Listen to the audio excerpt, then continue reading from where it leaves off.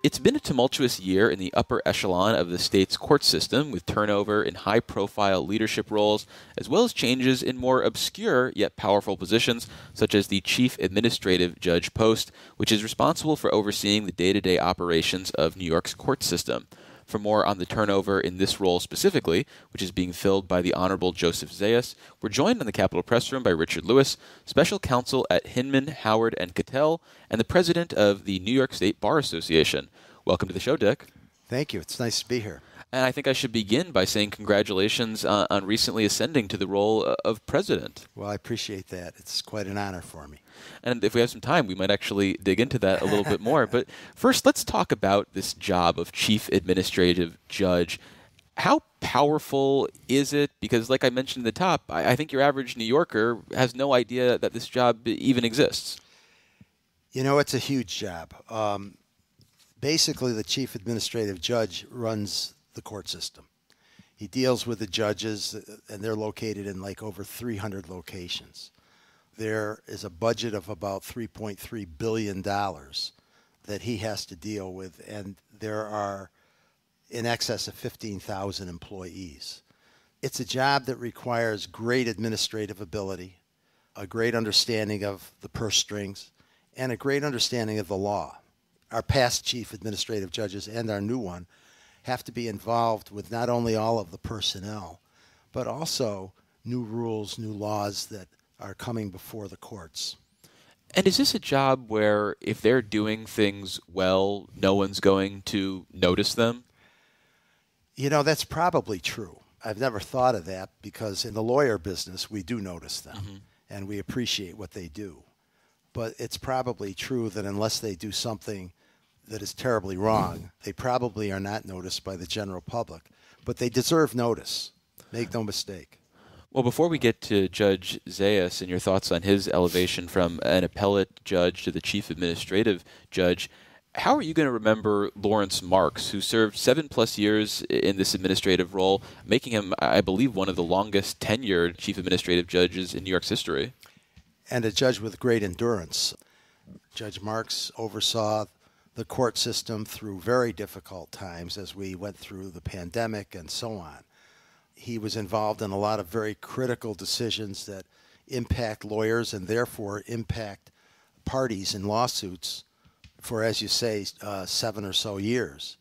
I have great respect for Judge Marks, and I think that he did an incredible job over the years.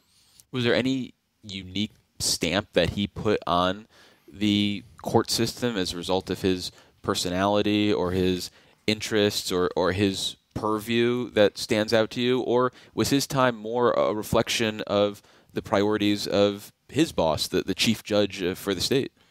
The priorities of the chief judge certainly enter into things.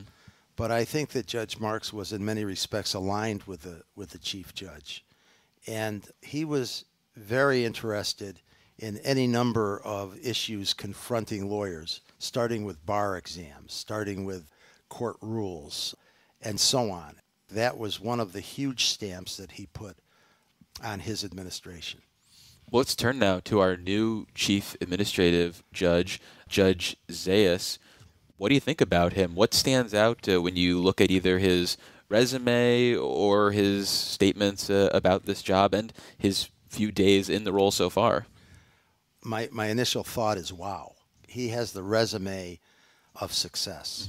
I unfortunately don't know the judge. I hope to meet him soon. I look forward to working with him in my position as president of the New York State Bar Association and in his position.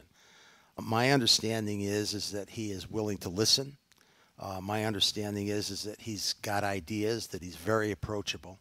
His background is a guy that has his boots on the ground. Here's a guy that was in the trial courts. He was an appellate judge. He was an administrative judge. And now he's overseeing this whole court system. It's interesting because last night I was actually with an administrative judge, a local administrative judge. We were chatting about what's the future going to bring. And his comment was, this guy is spectacular. He is a guy that is going to be so good for the legal system in New York State that it's going to be an improvement for lawyers and thus their clients. And it's going to just be a wonderful evolution of our system.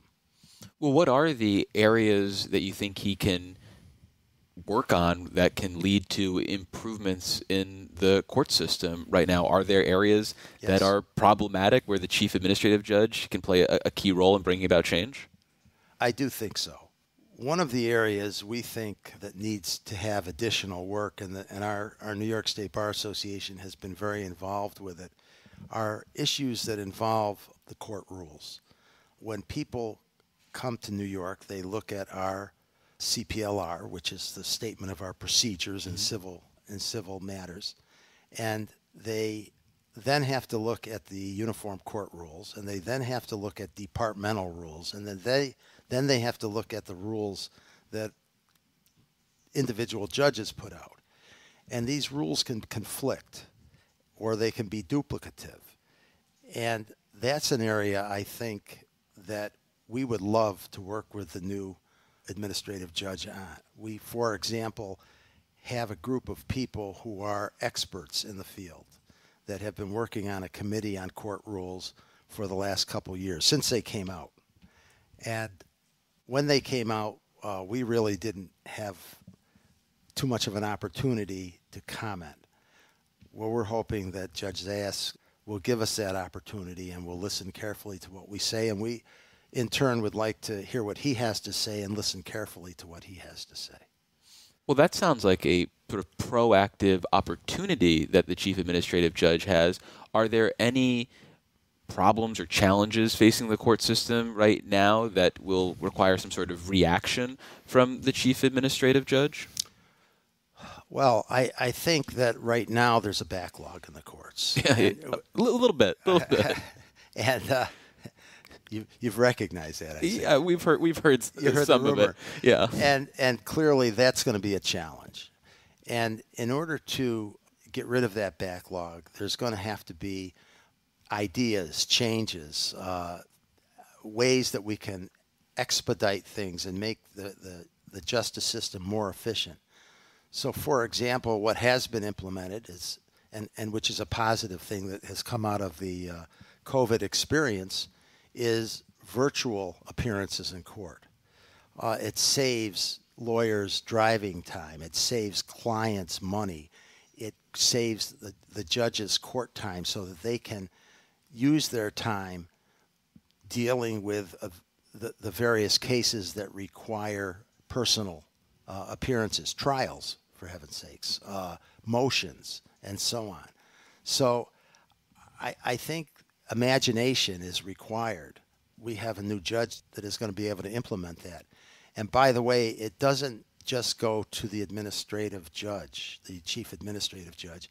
It goes to our chief judge, our new chief judge, Rowan Wilson, who is also, I think, very open to new ideas, very open to discussing things with the Bar Association, which, as I said earlier, represents tens of thousands of lawyers. Our job, obviously, is to try to make things better in the justice system and to work with the judges who also want to make things better in the justice system. So when we're in court, they're neutral observers, but when we're out of court, we have to be partners and work together. We mentioned our new chief judge, Rowan Wilson, whose duties are divided between not only running the top court, but being the top administrator. Really, I mean, the buck stops with him at the end of the day. Sure does. So what are your expectations, if any, for him about the way he's going to run the system? Has he tipped his hand in any meaningful way to you, or does it remain to be seen how he's going to want to run the court system? The chief judge's appointment is relatively recent. Mm-hmm. But it's not that we lack experience with him because he's been on the court. And what we know about the judge, he has tipped his hand. And what we think he is a very open guy. He's got an open door. He's willing to talk to us. The Court of Appeals is right across the street from the New York State Bar Association Center. Our doors are open. He can come over anytime, and I believe his doors are open anytime. Well, Dick, let's turn to you specifically and the new role you have as president. First of all, why did you want to be president of the New York State Bar Association? That's a very good question. I assume you grew up wanting to be this. Other kids were like, I want to be Reggie Jackson. I want to be Dr. J. You were like, Bar Association, here I come. No, I think I would much rather have been Dr. J, but I never really anticipated becoming the president of the Bar Association. It just happens to be the way circumstances presented themselves. I became involved in a number of issues that were important to me and I thought very important to attorneys and very important to the clients who the attorneys represent. For example, the court rules. We were very upset with the way they were presented to us. We didn't have much of an opportunity to comment, and we didn't feel that they should have been implemented quite as quickly as they were. Working with some of the people that I worked with on that Uniform Court Rules Committee was a very impressive experience because these are smart people. I sometimes wondered why I was in the same room with them. And these are people who I really saw were dedicated to the law. They love the practice of law. They love our system of justice. I love it too. And so as a result, one thing led to another, and here I am. And besides rules, what would you like your stamp on the Bar Association to be when your time as president is done? I think the centerpiece is that we would like to work with the courts and we would like to work with the legislature. And we would like very much to point out the inefficiencies and point out the duplications and so on that create impediments to lawyers. So, for example, in every area of law, there are issues. In corporate law, they talk about the publication requirement for LLCs. They talk about issues involving franchising. In trial law, I've mentioned a few things already. And I'm sure that the same is true with other disciplines as well. So what we'd like to do is get as much input from our membership as possible, examine them, study them, and be thoughtful about them, and then discuss them with the Office of Court Administration, with the Chief Judge, with the legislature, as the case may be. Well, finally, before I let you go, I have some rapid-fire questions, if you're okay with that. I don't know if I'm okay, I'll tell you. We'll see how it goes. You can raise objections as they come. How do you feel about lawyer jokes? Are they funny or not funny? Some are very funny, and some are very insulting. I will tell you that you hear a lot of lawyer jokes, but some of the things you don't hear about what lawyers do in their communities. And lawyers are probably the most active citizens. That's not as funny, though. It's not as funny, but it's true. Gotcha. Do you have any favorite portrayals of lawyers in pop culture? Well, sure, except I'm not very good at remembering the names of movies. But, you know, what was the one that Paul Newman was in? Oh, The Verdict? The Verdict, yes. That was quite a portrayal. I mean, that because you envision yourself having Paul Newman's looks as well? No.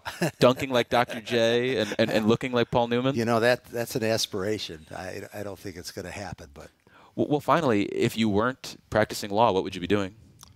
I don't have a second option. I don't know. This was it? This is it. Well, we've been speaking with Richard Lewis. He's special counsel at Hinman, Howard & Cattell and the president of the New York State Bar Association. Richard, thank you so much for visiting us. Well, thanks for having me. Support for the Capitol Press Room provided by the New York State AFL-CIO, a federation of 3,000 unions fighting for working people by keeping New York State union strong. Visit unionstrongny.org for more information. Join us again for Capitol Press Room, a production of WCNY Connected, Syracuse.